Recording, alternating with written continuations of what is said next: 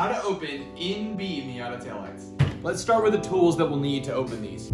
First thing you'll need is an oven. And in the oven are these rubber mats. They are designed for heat. These have been in here for a couple years now, and they're still going strong. If you don't have an oven or not allowed to use it, you can use a heat gun. I prefer the oven because it heats it up evenly. The heat gun doesn't. So if you can, just use the oven. It makes things easier. Once you have it heated up, you'll need to use some flathead screwdrivers to pry it open. I use a combination of pocket screwdrivers and bigger ones to get it open. You can also use one of these. These are just some panel poppers, trim poppers, whatever you want to call them. As you can see, they've been used quite a bit for lights. It just kind of helps separate the lens a little bit if you have one that's fighting you. Really nice to have.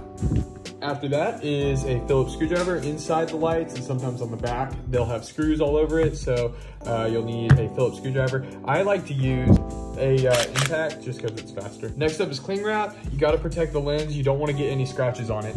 After that is retro rubber. This is OEM grade butyl. So this is pretty much gonna be the same stuff as they used to put in headlights. Now they're starting to do more permaseal, which sucks, but this stuff is really good for resealing the light. And finally is clamps. I have different sizes. I have a lot of them. This is gonna go all the way around the headlight so that it holds it together while it cools off, and it'll make a really good bond with the lenses and the butyl. Okay, you're gonna wanna set those aside so that you can have them for later. Before I open this, I do need to let you know that this specific side is glued in place. I don't know what happened. I bought them on eBay. They look really good other than this glue that I found on the top. I don't know how much trouble this is gonna give me. See, this side, no glue. This side, glue.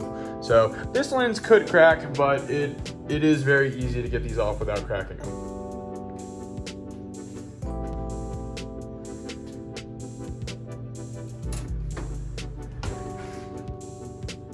Recommend gloves. I'm not going to use any though. So we recommend starting with the tabs here along the bottom. There's only 3, so what I like to do is just get my pocket screwdriver in there and kind of release it just a little bit so that whenever you do initially pry on it, it should just go right past those tabs, no problem. Start over here where it's a little bit thinner. We'll work my way around this way. Oh good, the glue came right off. So what I do with all these stringies is I just take my pocket screwdriver and peel away from the inner housing and away from the lens. And now that the lens is open, you're gonna wanna go ahead and put cling wrap on it so that you don't damage it while it's sitting around so you can build your lights. It doesn't really matter to us on this set. We're gonna end up throwing this red lens away because we're doing a clear lens swap with some custom LED boards on the inside.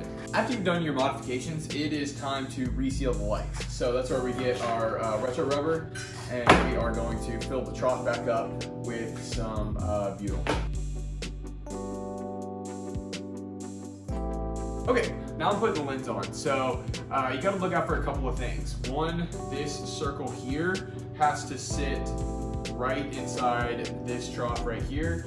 And this part is angled out, so you gotta get it underneath these lips to seal up. It's a little tricky.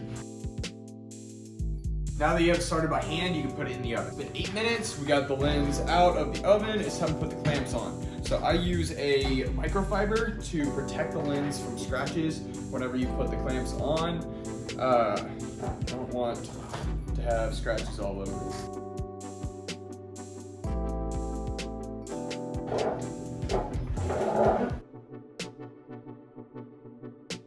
Every once in a while, you'll have to use some of these C-clamps, adjustable C-clamps, so I'm going to put that on right now.